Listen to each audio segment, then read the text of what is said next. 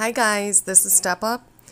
So I just wanted to come to you quickly so that I could talk about a quick prophetic insight that I had while I was dreaming. And an angel of the Lord came to me to tell me and give me this message. And it's not just for me, it's for everybody watching and waiting on our departure and the rapture of the church. And it's about the Doomsday clock. So first off, I've seen the Doomsday clock and it was at 90 seconds. And in this year, 2023, they moved the Doomsday clock. As you can see up here, they moved it to 90 seconds before midnight.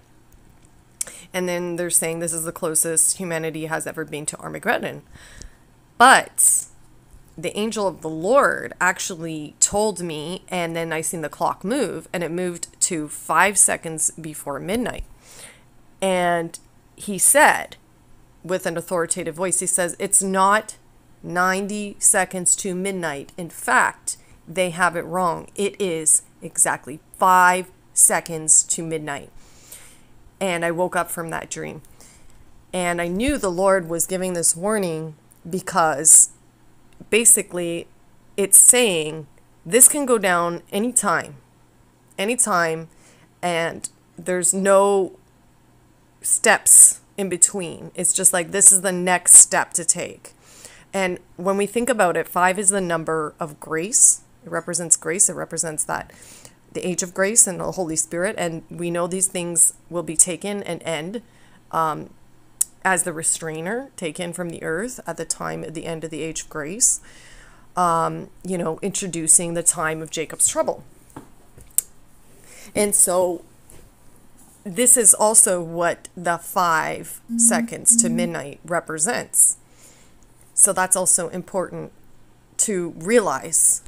That goes with this message. So this is me being faithful, sharing it with you guys so that you guys are on the same page with God and His Holy Spirit, understanding, and you can take this to the Lord to pray on it for confirmation. But this is the message that needs to be going out, and anytime now, the next step is sudden destruction and our departure with it. So I just want to bring that to you also for encouragement, because this is what we're waiting on, right? This is our blessed hope, and this is why Jesus commands us to watch, and this is our greatest hope. So we're just calling out to the Lord, come quickly, Jesus, come quickly.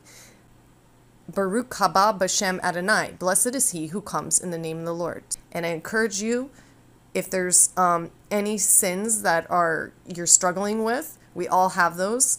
Just take it to the Lord, pray on it, pray for forgiveness, pray for deliverance, and the Lord knows your heart. He knows you're trying your best, and He knows what that looks like.